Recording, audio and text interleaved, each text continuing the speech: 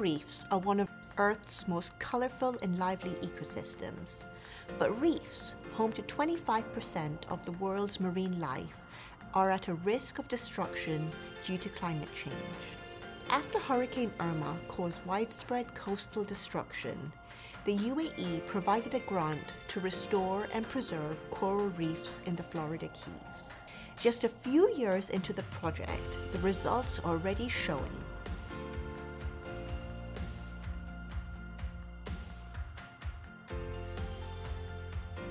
Local scientists from the National Oceanic and Atmospheric Administration report that organisms are returning to and flourishing in the restored portions of the reef.